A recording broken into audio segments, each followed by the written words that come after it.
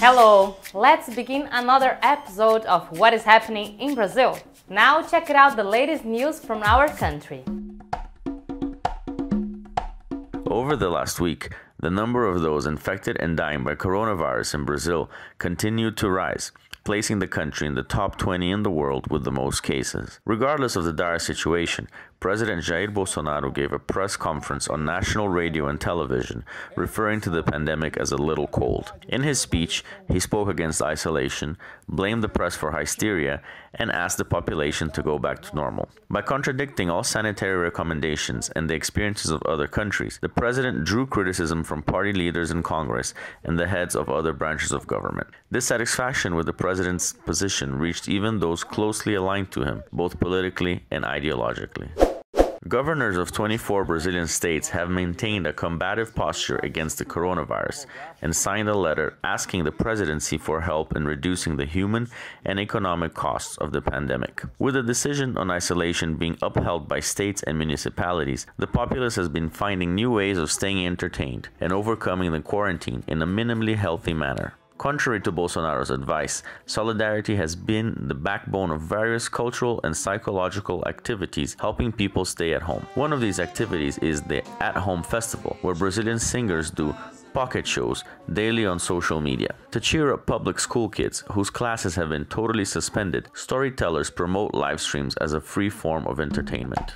With one of the largest and most complex public health systems in the world, the National Healthcare System, SUS, gives Brazil an advantage over other countries when it comes to diagnosing, curing and healing the population from COVID-19. The experience in containing the virus comes from other pandemics like measles and polio, which were contained or eradicated by the systems that provides care to all Brazilian citizens totally free of charge. Though proven efficient, SUS has been victim of many setbacks since 2016, and will have to deal with the coronavirus pandemic with almost 2 million less reais and 2,000 less doctors on its roster. Created in the 70s, the National Healthcare System, SUS, will go through one of the biggest challenges since its inception, combating the novel coronavirus pandemic that already has more than 200 confirmed cases in Brazil. One of the cornerstones of the fight against the virus is community-based attention to basic care, one of SUS's historic achievements in eradicating diseases. Our innovation was the creation of what we call family health strategies. This system allowed us to practically eliminate from our country diseases like measles and polio. While we had already eradicated these illnesses from our country, we would see them still occur in European countries. In the view of Maria Célia Medina, a medical hygienist, regardless of underfunding and overcrowding, SUS is ready to be the main alternative for millions of Brazilians who will have to face COVID-19. We are in the midst of a pandemic of a virus that is more aggressive than others. That being said, there is no need to panic or despair. We believe that this system will be beneficial during this pandemic, even though today the system is weakened with a reduced number of professionals available. We have requested the aid of more than 18,000 doctors from the Mais Médicos program. With the virus already having community transmissions occurring, the health ministry's strategy is to reduce the damage it can cause to the population. Among the recommendations are home or in-hospital isolation for those with symptoms of the disease, beyond the guideline that people with mild cases seek free care from SUS through the basic care units, the UBSs. Health insurance is very expensive. I'm not able to pay for a plan. Therefore, I always use SUS. I'm scared because it's a disease which we don't know what medication we need to use to treat it. I am hoping all will be well, that the vaccine will be available to us soon. I think things will get better 100%. It is estimated that without the implementation of preventive measures in all states of the country, the number of cases will double every 3 days. Because of all the structures the country has in place for healthcare, I believe we will be able to deal with the situation in the best manner possible, even facing the difficulties we've already mentioned.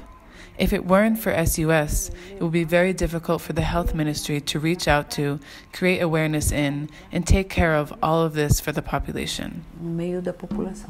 Adoniran Barbosa is the most well-known samba artist from São Paulo, Brazil's biggest city. He composed songs that spoke of the social issues affecting life in big cities like housing and transportation.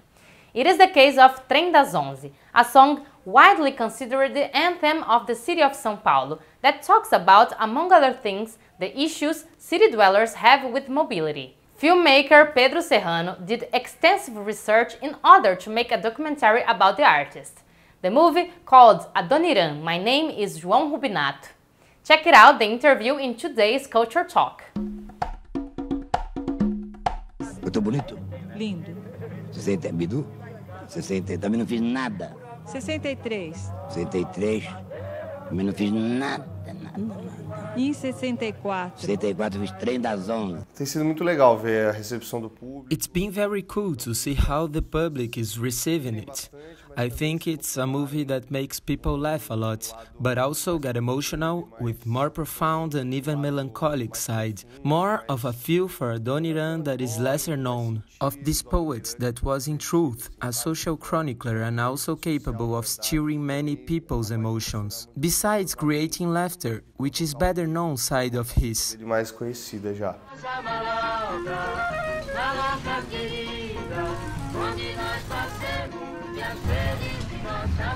A cidade de hoje. The city today, compared to the one Adoniran lived in, is got more concrete, more buildings, because it's endless process of real estate speculation and unhindered progress, done with almost no planning. However, mainly in relation to the social quagmires he spoke of, like real estate speculation, the issue of housing, of flooding, of social inequality, it continues to be the same city. This is crazy to think about, that his work remains current, and everything he sang about we still haven't figured out how to solve in our city. We are living in a very complicated time where it seems that doing exactly this is being criminalized. I mean, to preserve one's culture, to create art, to preserve a city's memory, the history of a people. Cinema, without any cause, is suffering one of its biggest blows in history by the current government. But I believe these adversities are producing works for a better time. Whenever we are going through dark times, the artist's social outlook showcases the anguish, people's feelings. This always helps create some interesting works of art. Das pessoas, isso sempre produz obras muito interessantes. Todo meu samba é verdade. Tudo é verdade. And now, get to know some local music and flavors in our Brazilianism segment. Place the shredded carrots and the condensed milk in a pan. Put it on the fire and cook it for around 10 minutes, always stirring it. After these 10 minutes, I will put in the shredded coconut and sugar. Then I mix it a little more so it dries up a little. Place it in a glass container or a broiler and put it in the oven for around 15 minutes so it can dry up more. Don't forget to always be stirring it so it doesn't stick or burn. To make this recipe healthier, only use half the amount of carrots and use ripe pumpkin for the other half of the amount. The coconut candy becomes more nutritious and tasty. Once it's ready, simply enjoy this delicacy. Did you know you could get more news from Brazil on your phone? Add the number you see on your screen to your WhatsApp and send us your name and country of origin. We'll see you next week. Bye!